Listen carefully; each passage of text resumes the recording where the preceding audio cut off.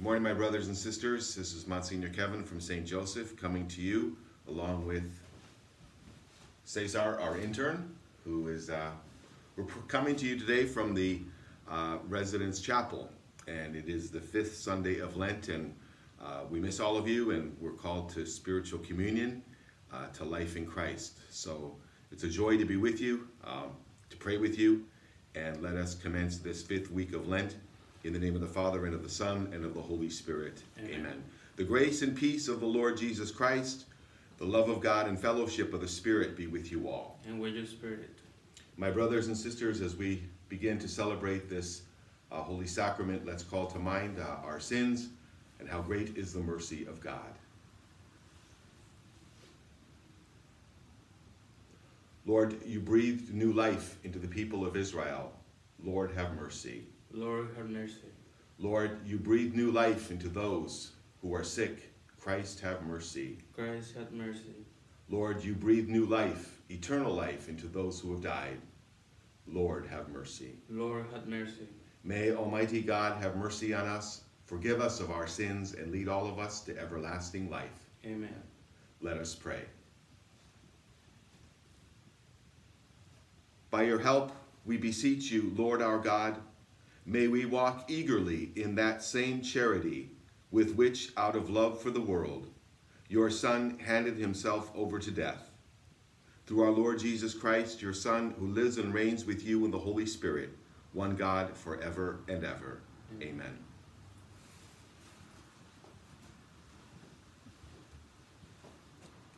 A reading from the book of the prophet Ezekiel.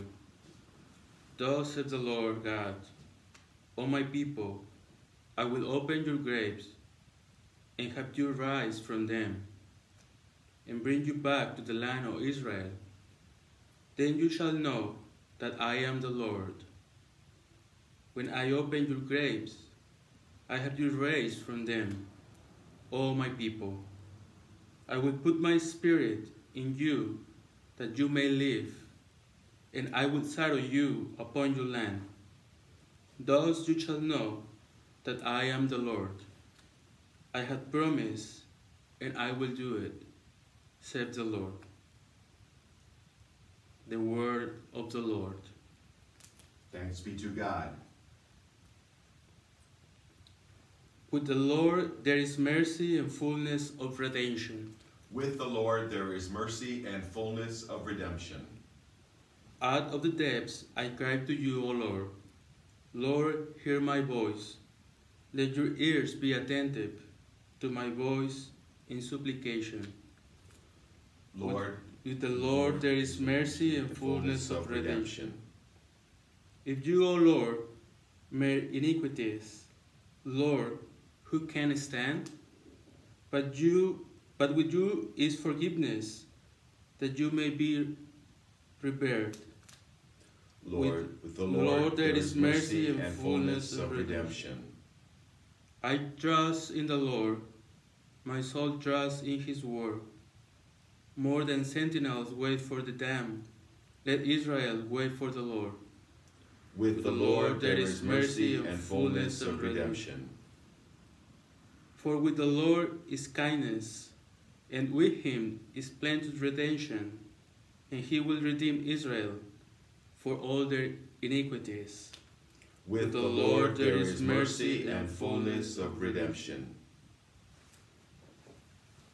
A reading from the letter of St. Paul to the Romans. Brothers and sisters, those who are in the flesh cannot please God, but you are not in the flesh. On the contrary, you are in the Spirit. If only the Spirit of God dwells in you. Whoever does not have the Spirit of Christ does not belong to him. But if Christ is in you, although the body is dead because of sins, the Spirit is alive because of righteousness. If the Spirit of the one who raised Jesus from the dead dwells in you, the one who raised Christ from the dead will give life to your mortal bodies also, through his Spirit dwelling in you. The word of the Lord. Thanks be to God.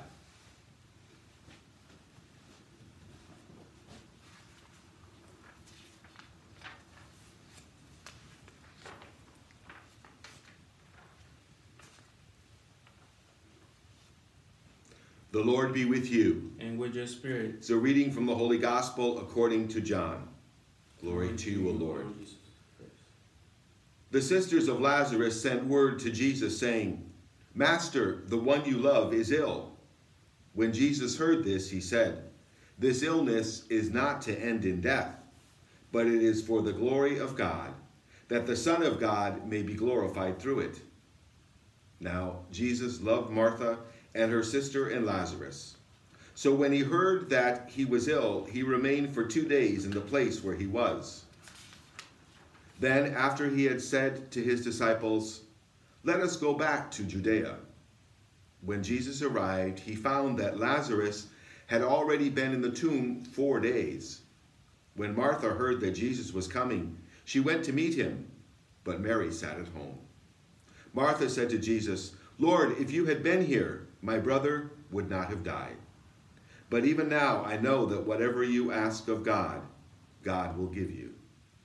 And Jesus said to her, Your brother will rise. Martha said, I know he will rise in the resurrection on the last day. Jesus told her, I am the resurrection and the life. Whoever believes in me, even if he dies, will live. And whoever lives and believes in me will never die. Do you believe this? She said to him, Yes, Lord, I have come to believe that you are the Christ, the Son of God, the one who is coming into the world. He became perturbed, deeply troubled, and said, Where have you laid him? They said to him, Sir, come and see. And Jesus wept. So the Jews said, See how he loved him. But some of them said, Could not the one who opened the eyes of the blind man have done something so that this man would not have died? So Jesus, perturbed again, came to the tomb. It was a cave, and a stone lay across it. Jesus said, Take away the stone. Martha, the dead man's sister, said to him, Lord, by now there will be a stench. He has been dead for 4 days. Jesus said to her, Did I not tell you that if you believe, you will see the glory of God? So they took away the stone.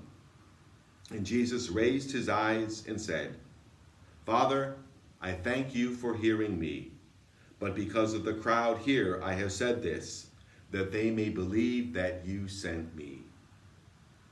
And when he had said this, he cried out in a loud voice, Lazarus, come out.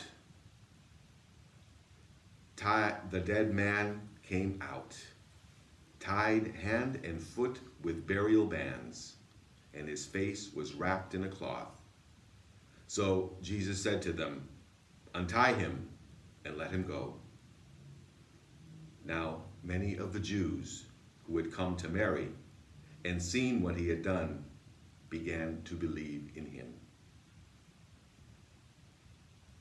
The Gospel of the Lord. Praise to you, Lord Jesus Christ. So my brothers and sisters, almost every week I give a short mantra from our scriptures. And so today and throughout the week, let's repeat these words. Roll away the stone and see the glory of God.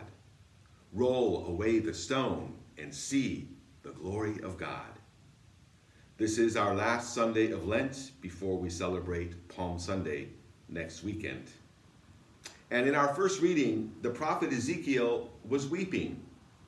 The exiled Judean community had lost everything.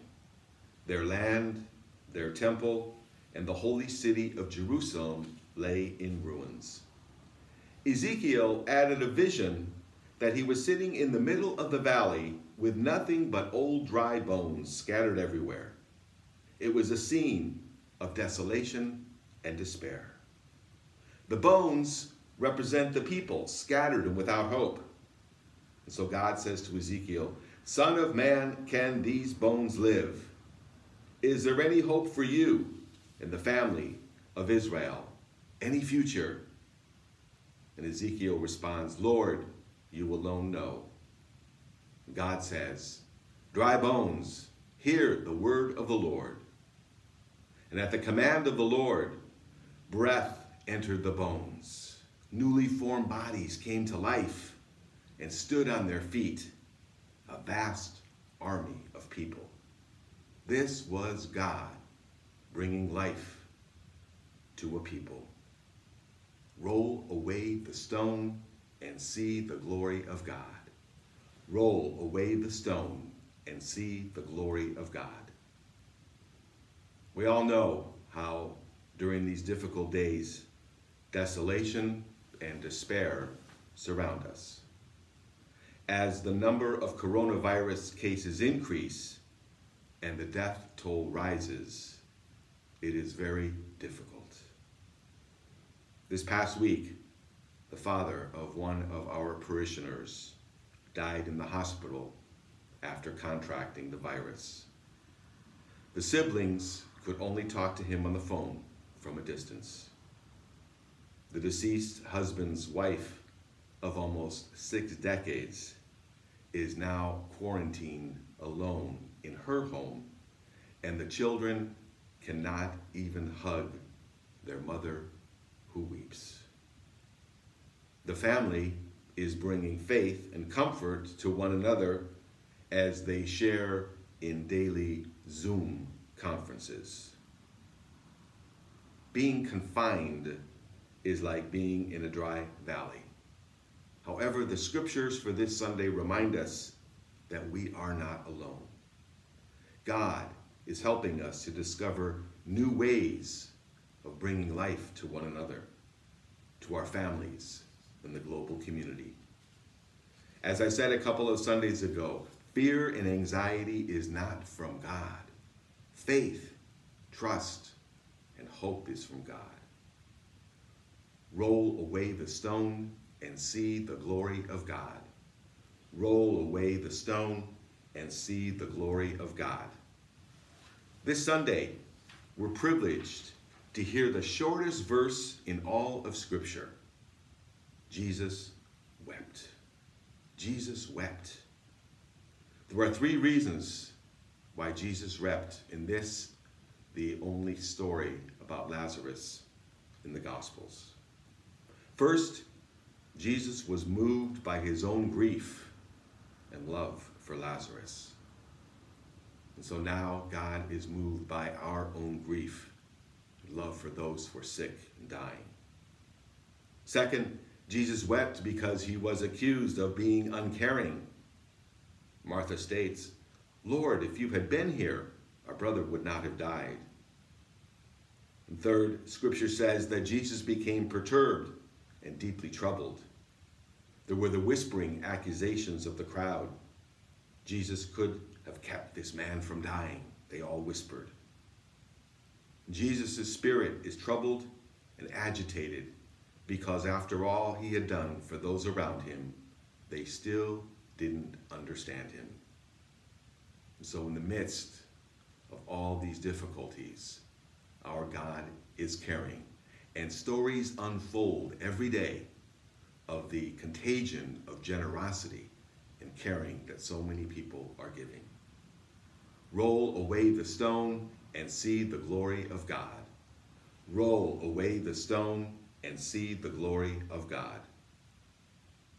During these days, many of us feel like we're in a tomb of confinement, of isolation and loneliness. A long time ago, Lazarus was in the tomb, shrouded in burial linens. And when he heard the voice of the master, "Lazarus, come out," Lazarus does the heavy lifting of faith in action. He has to lift his body up. Lazarus rallies at the voice of Jesus. And the response of Lazarus echoes all those moments when in our tombs of confinement, hear the Master's voice, Jesus Christ, who is breathing new life into us. Roll away the stone and see the glory of God. Roll away the stone and see the glory of God. As we have been instructed to stay in place, and as I've said, pray in place, the challenge of being in the tomb is to become our best selves. Make the most of each day as a gift of life. To roll away the stone means that life is self-giving, not self-serving. In the tomb of stay in place, pray in place. Whether you're alone or with family, we're all discovering the grace of self-giving. Many of us are rediscovering the grace of self-giving through time spent in prayer. Roll away the stone and see the glory of God. Roll away the stone and see the glory of God. And so a couple of practical thoughts for this week. The Lord is summoning your faith to reveal itself to your family and friends. You are the great witness of hope and faith. Pray the scriptures every day. Pray the rosary at home. And second, don't be immortalized by fears. Smile at your fears. That's the thought for the week. Smile at your fears. Why? Because you, all of us, trust in God. So smile at your fears. Roll away the stone and see the glory of God. Roll away the stone and see the glory of God. And in conclusion, this past Friday, from the Eternal City of Rome, Pope Francis offered the Urbi et Orbi, a message to the world. And it's usually only offered at Christmas and Easter. And so it was extraordinary to receive these special words from our Holy Father during Lent. Quote, "Dear brothers and sisters, from this place that tells of Peter's rock-solid faith, I would like this evening to entrust all of you to the Lord, through the intercession of Mary, health of the people, and star of the stormy sea. From this colonnade that embraces Rome and the whole world, may God's blessing come down upon you as a consoling embrace. May you bless the world, give health to our bodies, and comfort our hearts. You ask us not to be afraid, yet our faith is weak and we are fearful. But you, Lord, will not leave us at the mercy of the storm. Tell us again, do not be afraid. And we, together with Peter, cast all our anxieties onto you, for you care about us." I'm praying for you, for all your families, your loved ones. Please pray for me and our seminarian, Cesar. God bless you. Roll away the stone and see the glory of God. Roll away the stone and see the glory of God. We'll now offer these prayers of the faithful, so let us offer these intentions on behalf of our church and our world.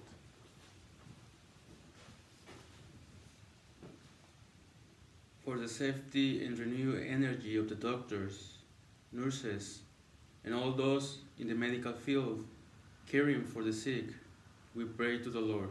Lord, hear our prayer. That the elderly and those home alone may be watched over by neighbors, family, and friends, we pray to the Lord. Lord, hear our prayer. For an end to this pandemic and the movement of the coronavirus, we pray to the Lord. Lord, hear our prayer. For those who have died, alone will embrace by the communion of saints, we pray to the Lord. Lord, hear our prayer. Lord, hear the prayers of your church as we assemble in place, offering you praise and thanksgiving, that you may renew us with hope through Christ our Lord. Amen. Amen.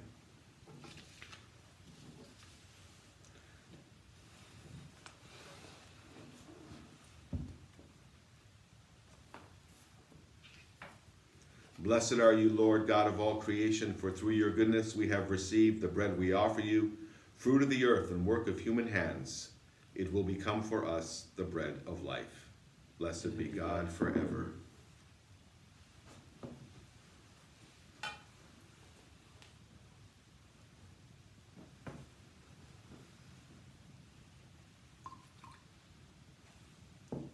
Blessed are you, Lord, God of all creation, through your goodness we have received the wine we offer you, the fruit of the vine, the work of human hands. It will become our spiritual drink. Blessed be God forever.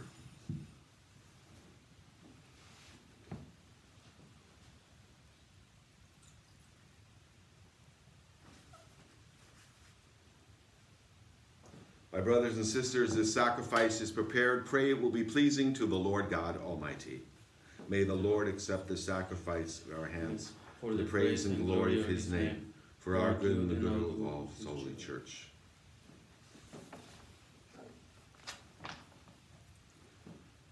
Hear us, Almighty God, and having instilled in your servants the teachings of the Christian faith, graciously purify us by the working of this sacrifice, through Christ our Lord. Amen. Amen. The Lord be with you. And with your spirit. Lift up your hearts. We lift them up to the Lord. Let us give thanks to the Lord our God. It is right to give thanks and praise. It is truly right and just, our duty and our salvation, always and everywhere to give you thanks, Lord, Holy Father, Almighty and eternal God. For as true man, Jesus wept for Lazarus, his friend, and as eternal God raised him from the tomb, just as taking pity on the human race, he leads us by sacred mysteries to new life. Through him, the host of angels adores your majesty and rejoice in your presence forever as we acclaim. Holy, holy, holy Lord, God of hosts. Heaven and earth are full of your glory. Hosanna in the highest. Blessed is he who comes in the name of the Lord. Hosanna in the highest. We will offer this holy sacrifice for you and your families, for all of the first responders, those who are in the medical field caring for the sick, and for all those who are suffering in their homes or in the hospital today, and for those who are dying. So we pray. You are indeed holy, O Lord, the fount of all holiness. Make holy, therefore, these gifts, we pray. Send down your Spirit upon them like the dewfall, so that they may become for us the body and blood of our Lord Jesus Christ. At the time Jesus was betrayed and entered willingly into his passion, he took bread, and giving thanks, he broke it. He gave it to his disciples, saying, "Take this, all of you, and eat. This is my body, which will be given up for you."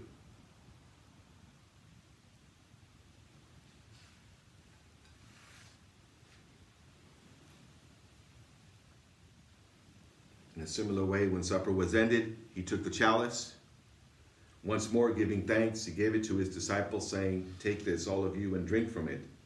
For this is the chalice of my blood, the blood of the new and eternal covenant, which will be poured out for you and for many for the forgiveness of sins. Do this in memory of me."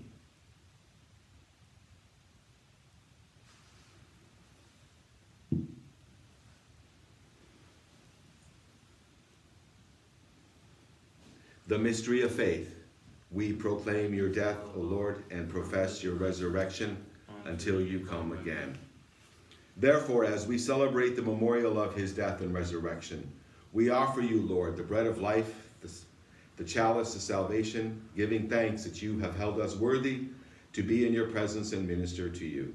Humbly we pray that partaking of the body and blood of Christ, we may be gathered into one by the Holy Spirit. Lord, remember your church spread throughout the world. Bring her to the fullness of charity, together with Francis, our Pope, Jose, our Bishop, all of the clergy, and your faithful people. Remember all of our brothers and sisters who have fallen asleep in the hope of the resurrection, remembering especially those who have fallen victim to this coronavirus and all who have died in your mercy. Welcome them into the light of your face. Have mercy on us all, we pray, that with the Blessed Virgin Mary, the Mother of God, with Blessed Joseph, her spouse, with apostles and saints who have pleased you throughout the ages, we may merit to be co-heirs to eternal life, praise and glorify you through your Son, Jesus Christ. Through him, and with him, and in him, O God, Almighty Father, in the unity of the Holy Spirit, all glory and honor is yours forever and ever. Amen.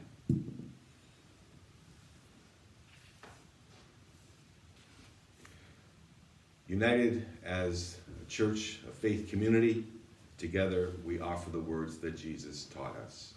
Our Father, who art in heaven, hallowed be thy name. Thy kingdom come, thy will be done, on earth as it is in heaven. Give us this day our daily bread, and forgive us our trespasses, as we forgive those who trespass against us. And lead us not into temptation, but deliver us from evil. Deliver us, Lord, from every evil. Grant peace in our day. By the help of your mercy, may we be free from sin, safe from all distress, as we await the blessed hope, the coming of our Savior, Jesus Christ. For the kingdom, the power, and the glory are yours, now and forever. Lord Jesus, you said to your apostles, I leave you peace. My peace I give you. Look not on our sins, but look on the faith of your church, and graciously grant her peace and unity in accordance with your will, who live and reign forever and ever. Amen. May the peace, the goodness of the Lord be with you always. And with your spirit. And let us offer each other a sign of peace. And so I send you a virtual elbow, virtual handshake, virtual hug.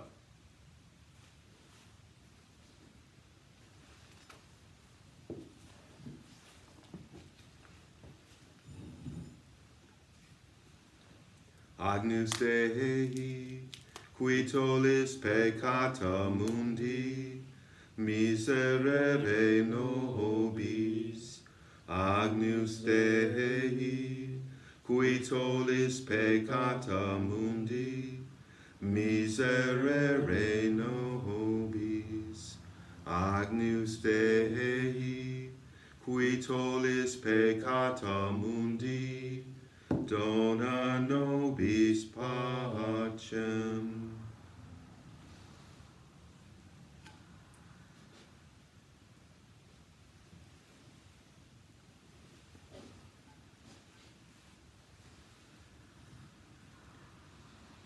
Behold, Jesus who raised Lazarus from the dead, the Lamb of God who takes away the sins of the world. Blessed are those called to the supper of the Lamb. Lord, I am not worthy that you should enter under my roof, but only say the word, and my soul shall be healed.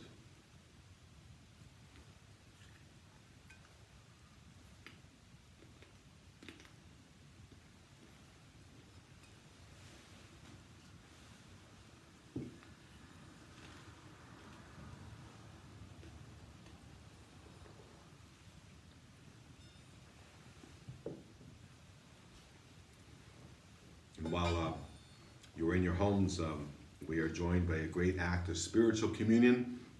And I know the hunger you have for the Eucharist, but I invite you to repeat these words after me in this prayer. Lord Jesus, I believe that you are present. I believe that you are present in the most holy sacrament. in the most holy sacrament. I love you above all things. I love you above all things. And I desire to receive you into my soul. And I desire to receive you into my soul. Since I cannot at this moment Since I cannot in this moment receive you sacramentally, come spiritually into my heart. comes spiritually into my heart. I embrace you I embrace you as if you are there, as if you are there, and unite myself to you. and unite myself to you. Never permit me to be separated from you. Never permit me to be separated from you. Amen. Amen. Let us pray.